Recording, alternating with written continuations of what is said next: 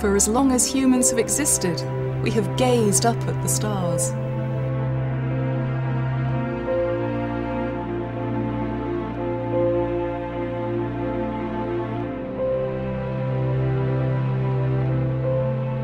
As science and technology have advanced, we have been able to look deeper and deeper into space and learn more and more about the universe we live in. Once, the stars seemed countless and the universe infinite.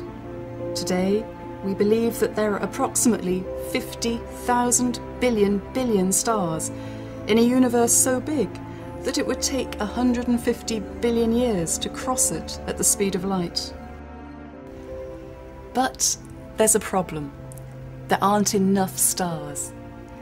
The universe behaves as if the empty space between the stars contains something else, something that we can't see, smell, touch or feel. And yet this something is holding the universe together. Without it, the motion of the stars and galaxies would be very different. Scientists call this mysterious stuff dark matter. But what is dark matter? And is it even real? Although we can't see it, scientists think that most of the mass of the universe is made of dark matter.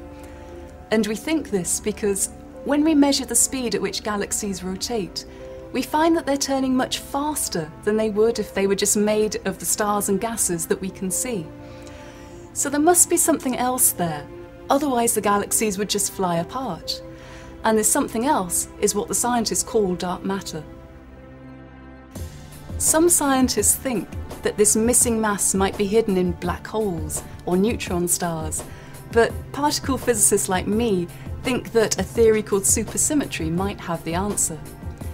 Supersymmetry predicts new elementary particles, new fundamental building blocks of nature, and one of these is just right for making dark matter. Now, we haven't actually seen any supersymmetric particles yet, but we hope that a new experiment called the Large Hadron Collider will help us do just that.